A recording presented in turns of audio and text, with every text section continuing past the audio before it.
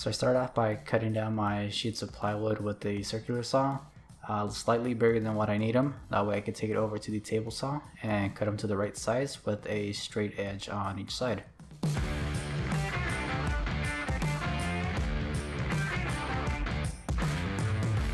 Also, I want to mention that I'm going to be dividing these up into three main sections.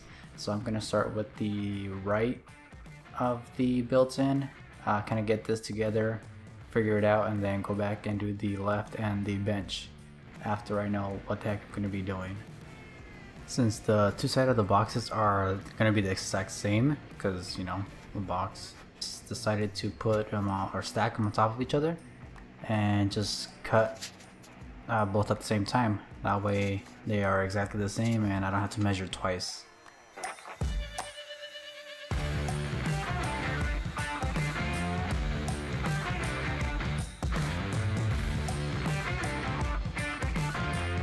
Once I had all my pieces cut, next thing was to just screw in the sides. I did it without glue first just to mock it up, and then once I like how it was fitting, I added the glue and then put the screws back in. Alright, so once my rectangle piece was glued, screwed, and dried, I went ahead and I added my shelves. They are spaced out 16¼ inches. And then the very bottom one is spaced out 2 feet and 3/4 of an inch. Alright, so now that everything is glued, screwed, and ready to go, the next part was to try to take this off my workbench and try not to kill myself in the process, because this thing is kind of heavy now. Alright, and as you can see, it was a little wonky, I guess you could call it. This thing almost fell on me, but you know, it didn't fall, so we're good. And this thing's huge. Alright, so as you can see, this thing is massive. It's like 7.5 feet tall. It's from floor to ceiling. The ceilings are 8 feet tall.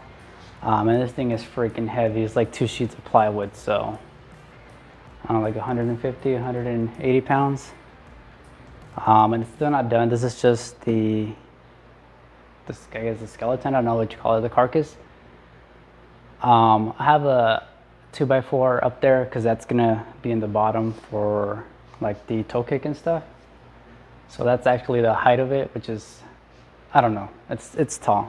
But I went ahead and I did one first. This is gonna be the right, if you're looking at it from the front, it's gonna be the right side. The yellow one, I'll show like a picture of how I have them. So it's gonna be the yellow one on the right side. Luckily the one on the left and the bottom ones are a little bit smaller, so I started with the biggest one. And now I just gotta do the other ones, and I'm gonna need help taking this over to the house, and I don't even know how I'm gonna do that, but I'll figure that later. I gotta build it first. Okay, now that I have the first one built, the other two is just rinse and repeat. So I'm just gonna go ahead and time lapse that real quick and we'll move on.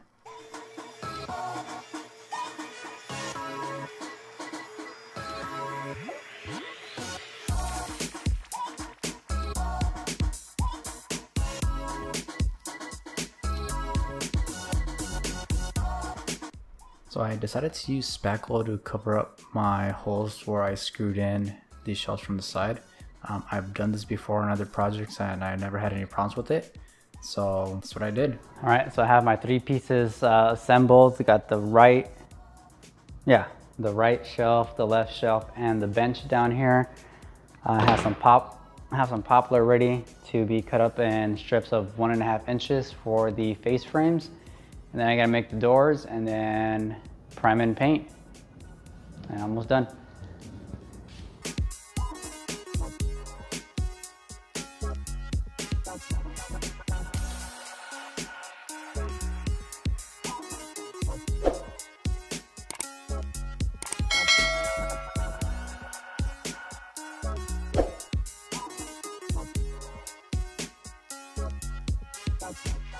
I just used wood glue and brad nails to attach the 1.5 inch pieces of poplar for the face frame onto the carcass.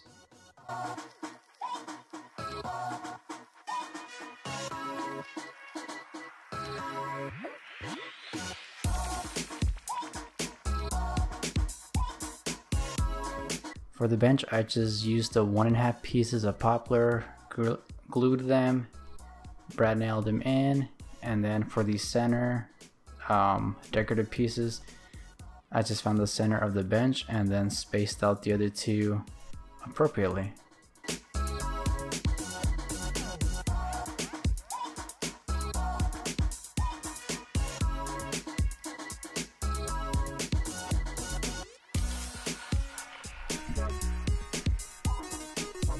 Next up is going to be the two doors that are going to go one on each side of this built-in. I made these stiles and rails of the doors 3 inches thick, and I used MDF for the center panel. I gave these a quick dry fit to make sure everything was working or lining up properly, and then I added glue and put them together.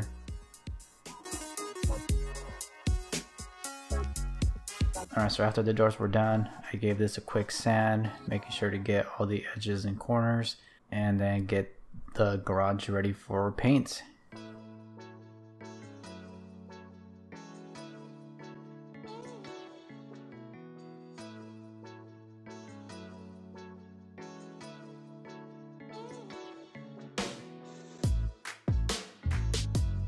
So I only show me doing 1 coat of paint on here, but I actually went back and did a 2nd coat of paint to all the panels.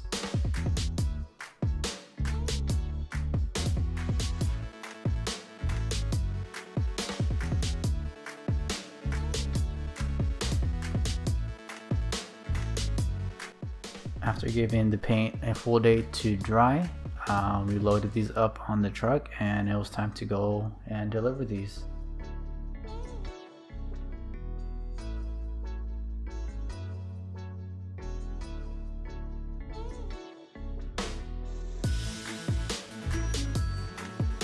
I did have to make 2 trips because I was not able to fit all 3 pieces on the back of my truck in one go, but luckily they didn't live too far, so that wasn't a big of a deal.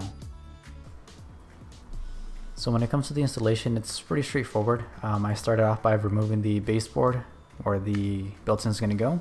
I placed my 2x4 toe kicks on the floor and then placed the built-ins on top of the 2x4 toe kicks. I actually forgot to measure out where the studs are going to be on the wall, so I had to pull them back down, locate the studs, and then put them back on so I could put the screws in.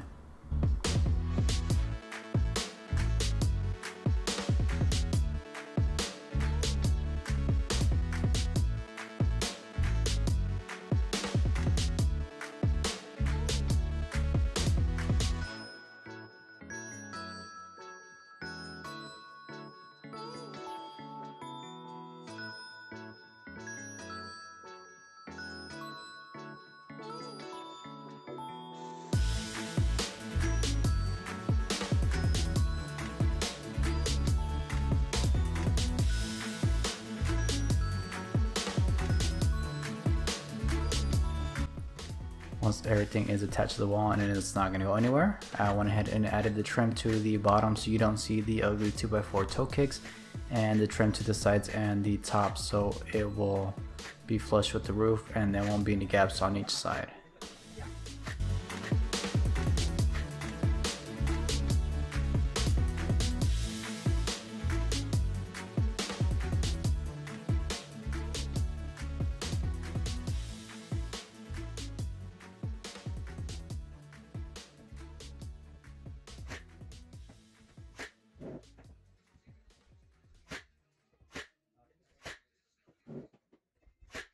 And with that, this project is done. Hopefully you guys enjoyed the video. If you do, make sure you drop a like down there in the like and dislike section, you know, a comment, that would be nice, you know, and make sure you subscribe if you haven't already. And I'll catch you guys in the next video.